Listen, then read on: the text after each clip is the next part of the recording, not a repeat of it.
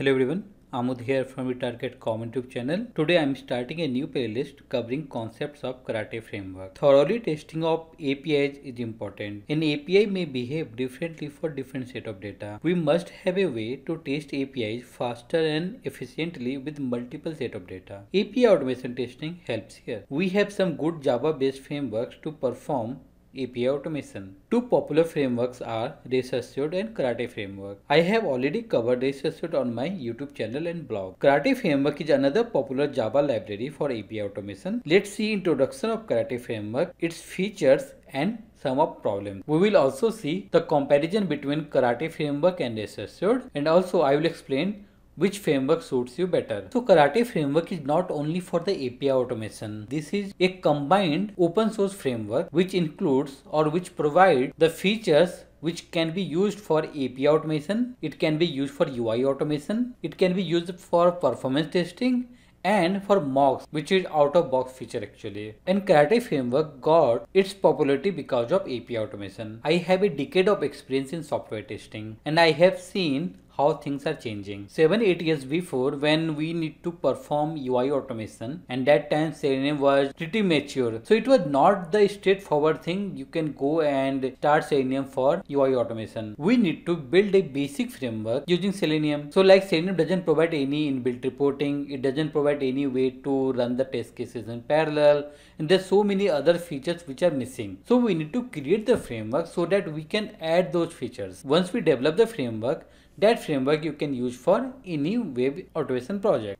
In Agile methodology, we really don't have much time to create a full-fledged framework. So we look for frameworks which are full-fledged and can be used from the day one. Now there are already a lot of tools available in the market. Some are free, some are paid. Karate framework is one of the free framework which can be used from the day one. Let's see some features provided by Karate framework which you can start using from the day one. Cucumber Gherkin standard. So they try to follow a approach which are used in Gherkin or Cucumber, like given, when, then. So Karate framework says that you write the feature files and there is no need to write the state definition for it because they have already created the state definitions. Suppose if I want to integrate the Cucumber with our Selenium framework or Assertions framework, we create the feature files, we write some statements, then we generate the state definition for it, and when we run the feature file, so automatically associated state definition will be executed. So in the Karate framework, what they have done, they have already created the state definition and you need to use those states to create the feature file and run the test case. So we can say that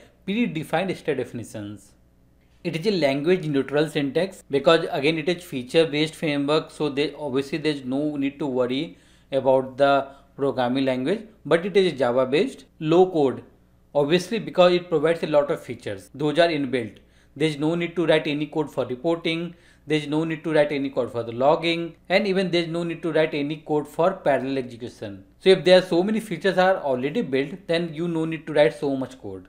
So we can say that it is a low code framework. Easy for non-programmers, built-in assertions, built-in reports, parallel execution, natively support for JSON path and XPath expressions so that we can easily extract the value and assert it. Native support for CSV data-driven test.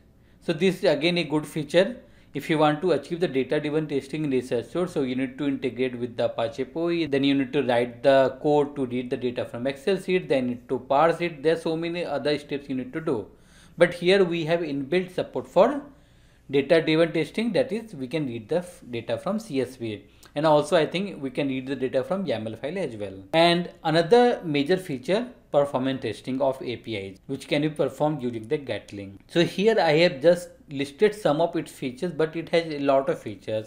If you want to see about more, then you can go to official GitHub page of Karate framework and it provides all the features provided by Karate framework in this page. So let's see what are some problems with the Karate framework. First one, it requires programming knowledge to use Karate framework effectively. It says that it is easy for non-programmers or low code, but what I feel, we need to have some knowledge of Java programming to use the Karate framework more effectively. That we will see in upcoming videos. It is Gherkin based. Many people don't want to use the Cucumber or Gherkin. So if you are not a Gherkin lover, then it might be a problem for you. Less community support, not easy debugging, tightly coupled features make integration of external feature difficult. because it has inbuilt features. If you're using some standalone tools like Assertions, so you can use any library you want to use. But here we have restrictions, lack of proper training tutorials. So again, one mostly asked question is like Assertions versus Karate framework. So they have already created a very good documentation where they are comparing the feature wise. So you can go through this link and understand it much better.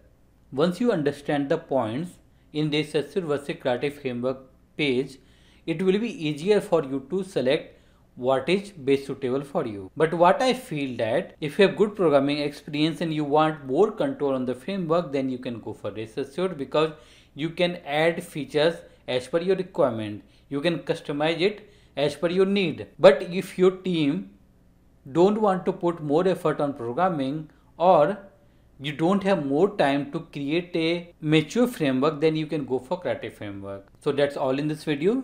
From next video onward, I will start covering the concepts of Karate framework. See you in the next video. Thank you everyone.